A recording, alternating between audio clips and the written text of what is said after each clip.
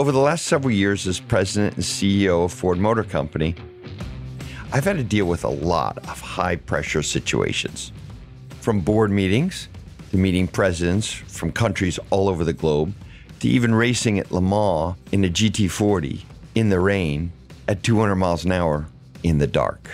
And after all that, what really freaks me out is looking down the lens of someone's iPhone and having to record something for our social media team at Ford, which is why I have a lot to learn from our next guest. Take a listen, and you'll hear exactly what I'm talking about. What is up, guys? Right behind me is the Ford Bronco Raptor, and I want to know if you would choose this over a Jeep Wrangler. So in the rear, you have your coil setup, your 3-inch live valve Fox shocks, you have your factory bump stops, and your trailing arm. The Raptor also gets a roll bar right here and an additional one right there. Under the hood, you have a 3-liter twin-turbo V6. It makes 418 horsepower, and it sounds pretty good.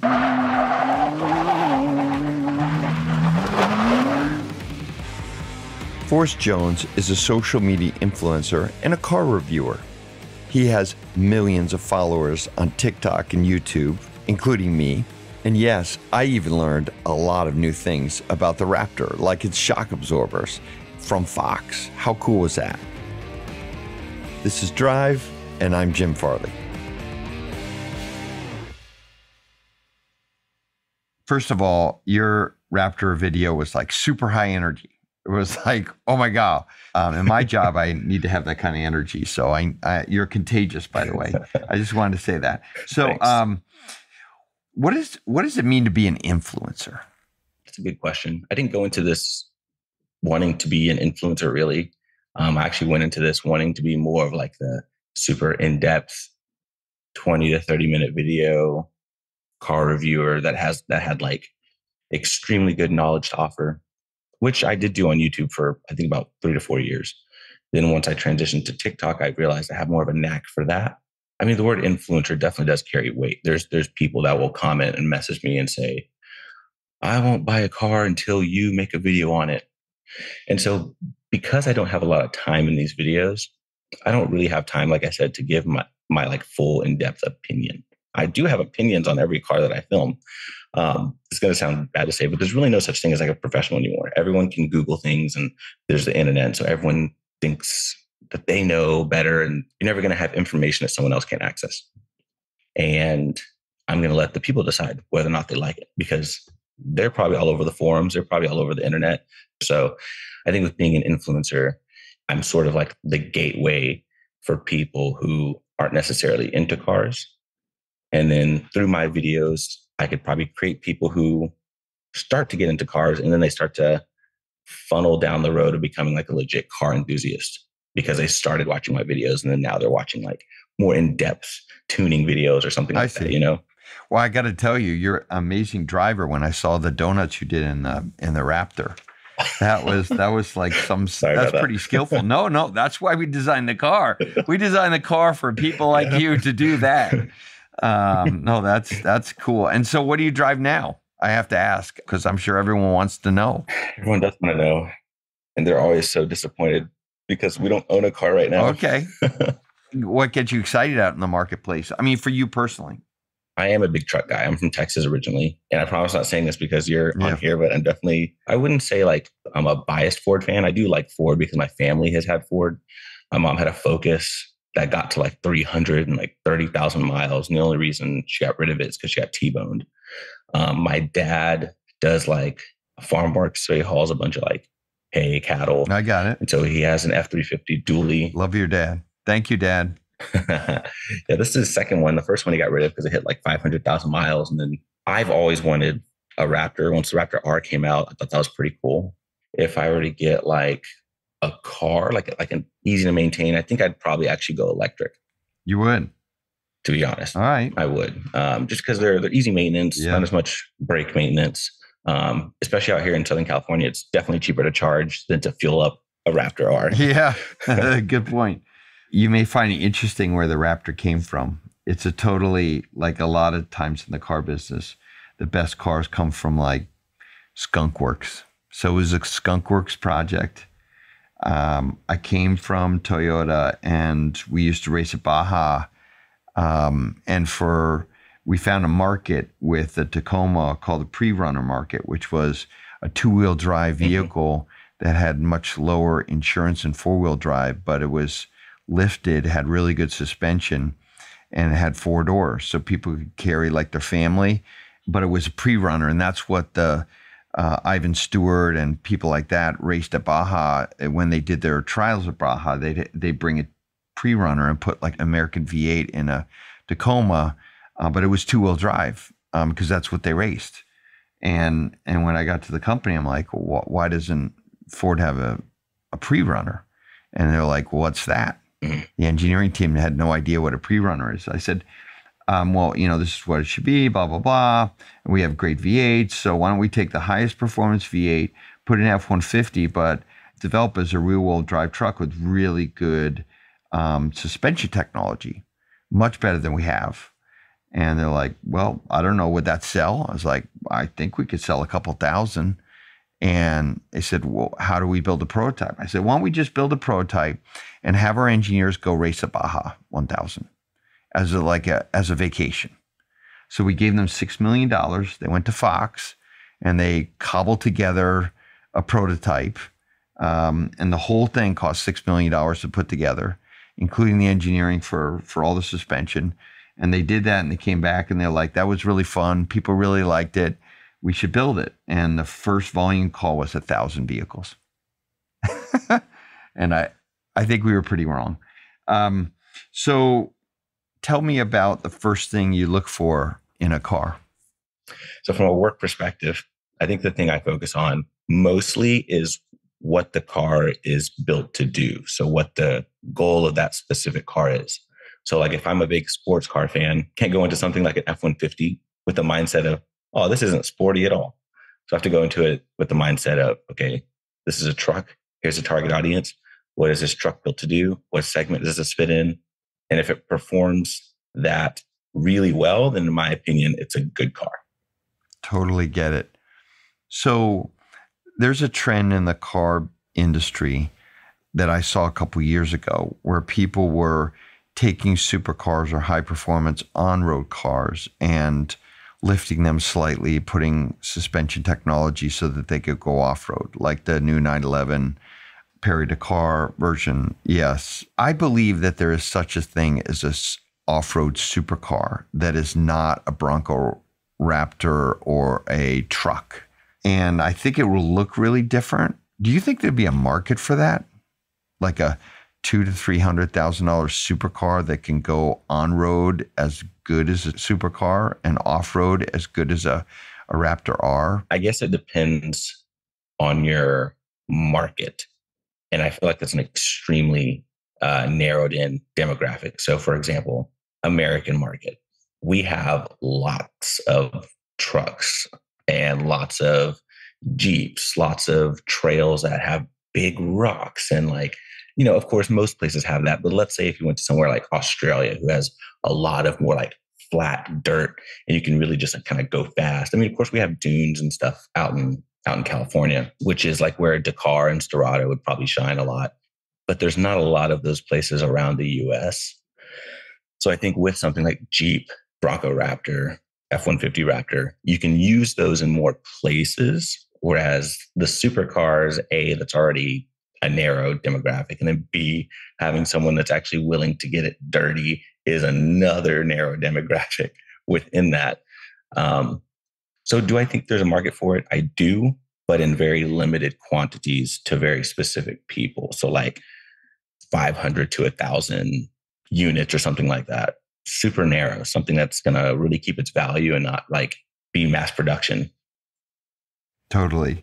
So I find what you do really fascinating because, I've tried to learn about social media for my job just to tell people what's going on at Ford. And personally, I'm like you. I just love cars. So I love being around car people like you. And what advice would you give me if I wanted to or anyone who's listening, to take what they're interested in and make content on YouTube and TikTok? My best advice is just to start, even if it's low quality.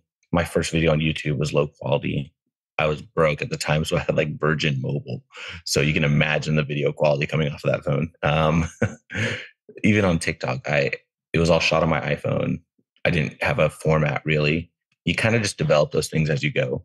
So it's basically get your feet wet, get in there, post something. And then from there, just keep trying things until you find something that works. Once you find that groove that works, stick with it, but don't ever be afraid to try something new, even when you do have like your groove. Because getting stuck in a rut is never a good thing. Even with what I do, I always try to switch it up. So I've been trying to film I've been filming strollers recently as like all right, car reviews. We got to go in the stroller thing. You totally got me there. So I have 3 kids that are pretty close in age. So at one point we had like one of those double strollers. But now I look at parents, because that was like, 10 years ago or longer. Strollers have evolved a lot. So tell me what you look for in a stroller, and why did you decide to do a stroller review as one of the biggest car influencers in the industry? Yeah. Okay. So let's start with why I did it. My son can't drive, but he has a vehicle of sorts that keeps him safe, that has features, and that's a stroller. And it's got wheels and it rides and drives in some form or fashion. So I was like, let's do it. The one I currently use a lot is a Nuna stroller. And sometimes it's the simplicity that makes things better when it comes to strollers, because you want it to be light, especially if my wife has to handle it and she hold it up. Light, easy to put in and out. And then he just snaps right into the stroller and then we just go. So what you're saying is the strollers these days are integrated to car seats. 10 years ago, my wife and I, we would have to buy a car seat and then you'd have to buy a stroller, and they weren't integrated. They were like 2 separate things, but they should have been, because you're almost always taking the child out of the child seat and putting them in a stroller. It makes total sense to me that it's completely integrated. That's a good design.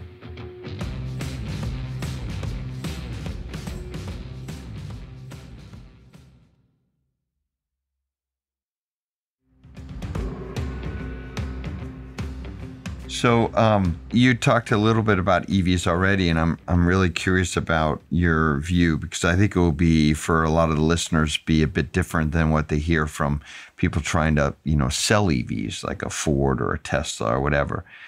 You've done some reviews on EVs. I'm curious how the evolution of electric vehicles is changing your love of cars. I love EVs. I love them. So I guess when I call myself a car enthusiast, I'm not necessarily just enthusiastic about like anything with like a big block V8 loud exhaust, manual transmission, and rear wheel drive, which are great things. But like, I guess in terms of car enthusiasts, I just get really enthusiastic about cars in general, as long as if there's something new and there's something different. And like, I was born in 92. So most of my growing up was like when the tech stuff started, all the cartoons had like flying cars or some sort of cars with different types of propulsion. And so now that there's electric cars and there's all this new tech, it's different, it's exciting. And EVs don't, of course, have the same characteristics as gas, which they shouldn't, because they're just completely different sources of energy. I think there's going to come a point where electric is going to have like an enthusiast market like gas does. It's just not going to look like what it looks like with gas. When Ford made Model T, I'm sure people with horses were like, oh, I can't connect with this like I can with my horse. Like, I don't know what they said back then, but I can only assume that the market for people who like maybe bartered, traded horses was not very happy about this new thing coming in that'll be different. And then even you think about the first gas car, you had to like crank it up from the front and do all this like mess. And now we're at a point to where you have things like a GT500, GT350R, Ford GT, Bronco Raptor, Ford Raptor. So I think it's just going to take the right person that looks at an EV and says, you know what, why hasn't anyone done this yet? I just don't think it's happened yet.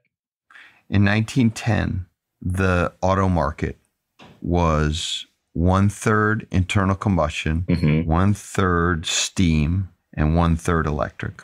That's insane. That's how it was. And there were more than 1,000 companies. That's crazy. I never knew that. So like we're there again. For me as the CEO of Ford, I'm really excited because I'm a car person like you, but I'm really excited about the tech revolution, not just the propulsion revolution. And I wanted to ask you a question about that. just like the iPhone or the smartphones in the mid 2000s, when we realized, content like music, doing email on your phone were like the first software that got shipped to the phone, where you stopped using it to make calls and started using it for something else. I think we now understand the first shippable software to the car.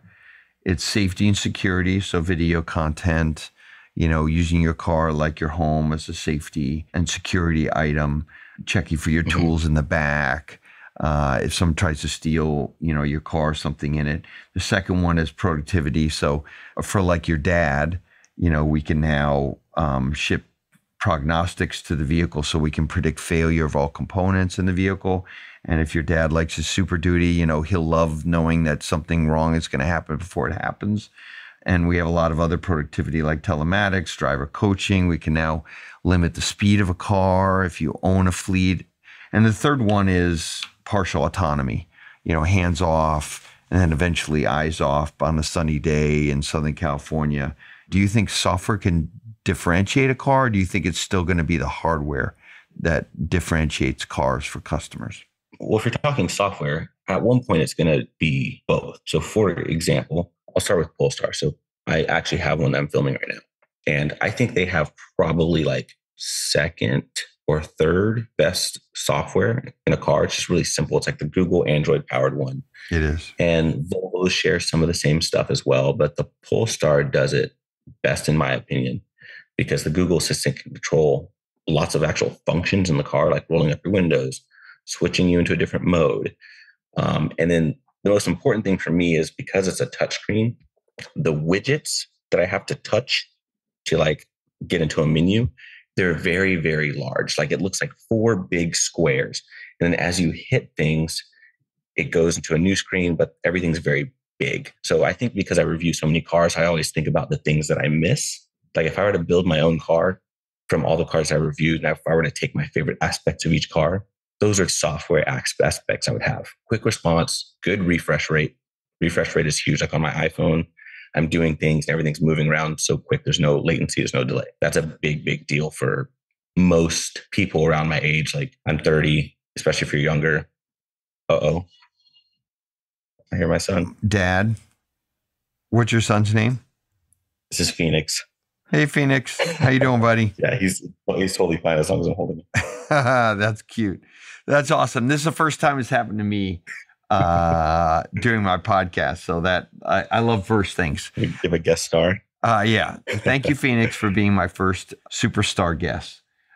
So I'd like to learn more from you about what is the one question you think every new car owner should be asking? This is actually a perfect question, because before I got into all this, I used to actually sell cars for Ford. It was a Ford and Mazda dealership. Oh, really? Okay. So I kind of used what I learned there and mix it with what I do now in terms of explaining the things I feel like people care the most about. So I feel like if you're looking at a new car, the questions you should ask yourself is not necessarily like, is this the best car, but is this the best car for me? Because everyone has like very specific scenarios. So like I'm married, I have a kid.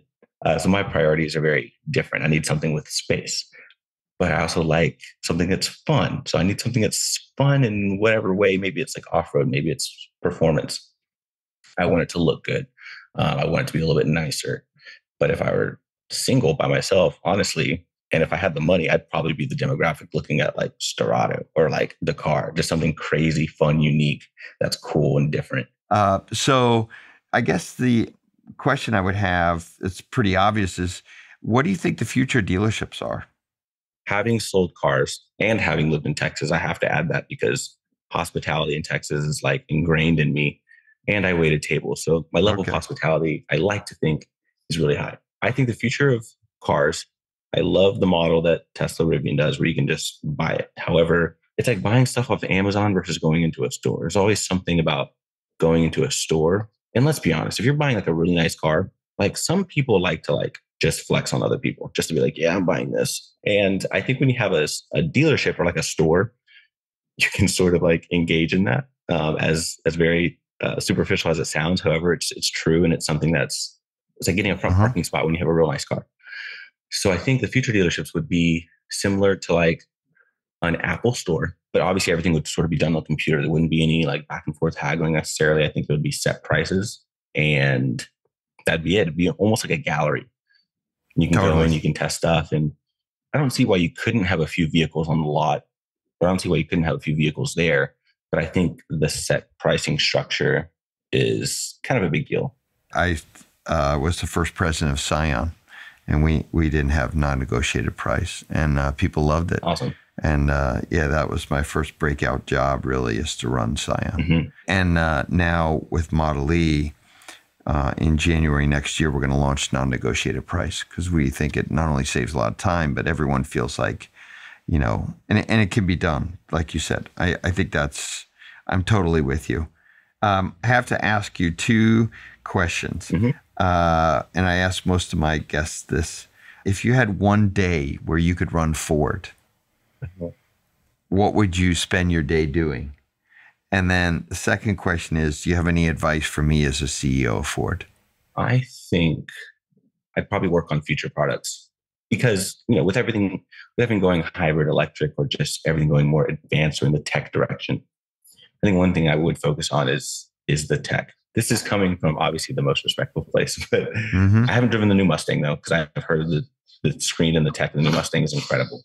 But that's the only issue I've really had with some Ford products like Explorer, Escape, is the tech just always feels a little bit like too dated or too laggy latency for me. And it's just always, for me, makes it feel like immediately older in a sense.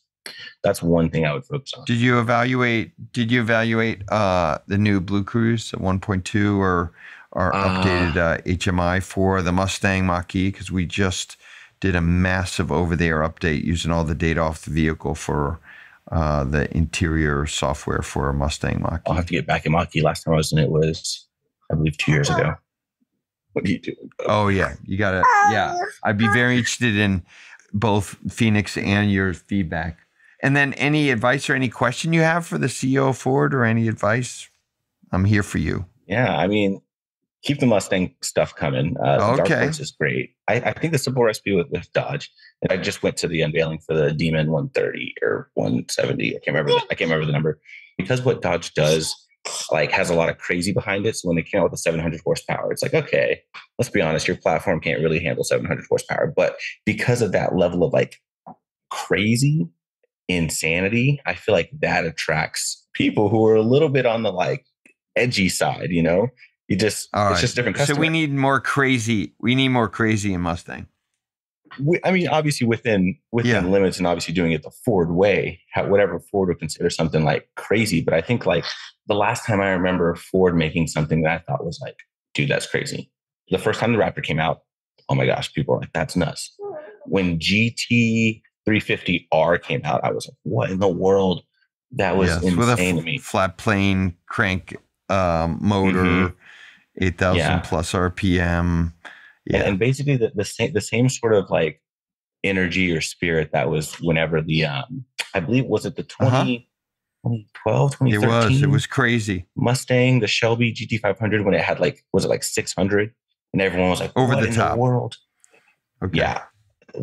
I think that same level of marketing over the top, people love it. But like you said, wanting to take on Porsche and all them. So still doing that level of crazy, but then maybe you could direct it towards what would be crazy in terms of a performance track car, something no one would have ever expected to see on a Mustang.